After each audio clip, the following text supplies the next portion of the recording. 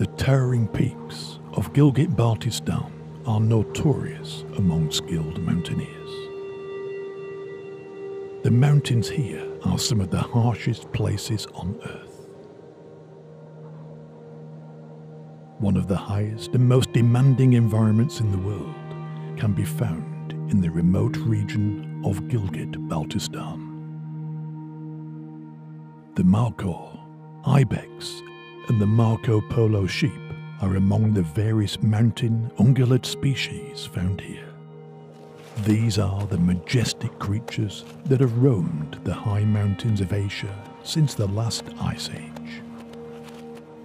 In order to survive here, they have evolved into some of the toughest animals on the planet. But they may be more vulnerable than ever before. Recent changes in the climate, illegal hunting, and various human intrusions are threatening their chances of survival. Among these mountain monarchs is the revered markhor, the national animal of Pakistan. It is the most accomplished mountaineer, conquering steep mountain faces with great natural power.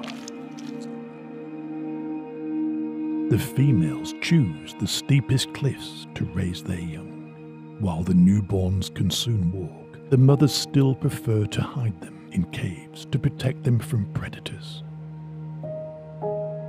Survey teams, with the help of experienced watchers, try to spot the newborns.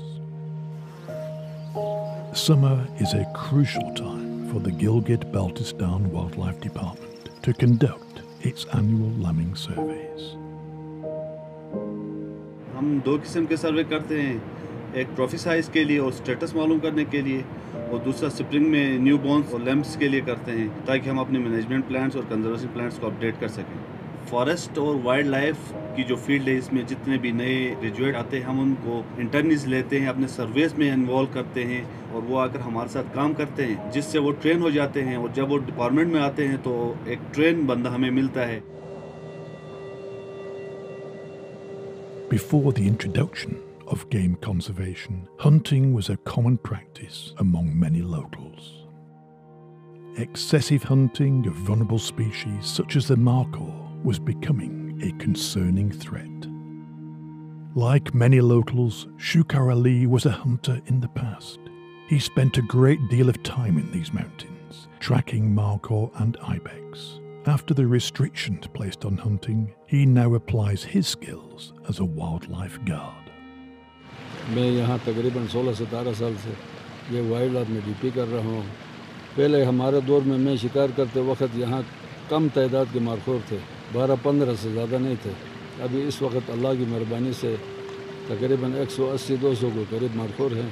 सिर्फ थोड़ा सा हमें कोशिश करनी चाहिए, करने पे ये मज़ीद बढ़ने की मुमकिनात है।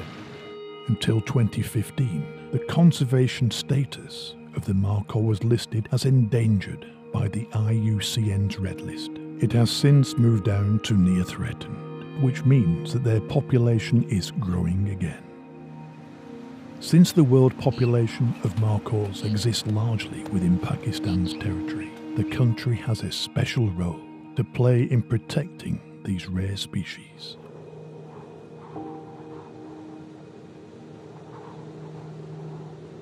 The Himalayan ibex, a close relative of the markhor, is also from the Capra species. But unlike the markhor, the Himalayan ibex is found in larger herds with a much wider distribution across the region. जो पहले सर्वे wild life और IUCN ने की थी खैबर में 1983 में, तो खैबर में सिर्फ 13 आइबेक्स देखे गए थे और अब अल्हम्दुलिल्लाह हमारे खैबर में 8000 आइबेक्स है। The highest population of ibex now inhabits northern Hunza, especially in the watershed of the Punjab. Its survival is not as threatened in Pakistan, largely due to the remoteness of the habitat. Despite this, they face increasing pressures due to limited food in these arid alpine regions, unable to compete with the overgrazing of domestic animals. Within Pakistan's territory, only the Marco Polo subspecies of the argali can be found. Unlike the ibex and markhor, the Marco Polo sheep is an occasional visitor to these frontier parts of Gilgit-Baltistan.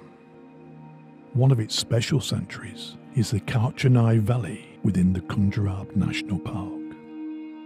However, its irregular migration from Chinese Xinjiang into northern Hunza is being increasingly disturbed by border fencing.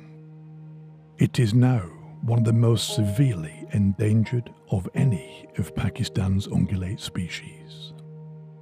As its numbers dwindle, more attention is now being focused on the precarious status of this magnificent wild sheep within Pakistan.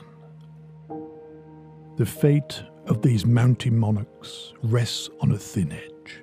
To maintain a stable ecosystem, protecting their natural place in the wild is now more urgent than ever. Conservation of these rare animals has proven to be a challenging task.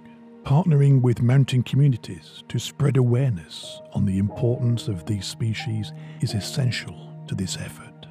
Strict hunting regulations and law enforcement, as well as regular monitoring of the existing population, are also critical steps being taken by the Gilgit-Baltistan Wildlife Department.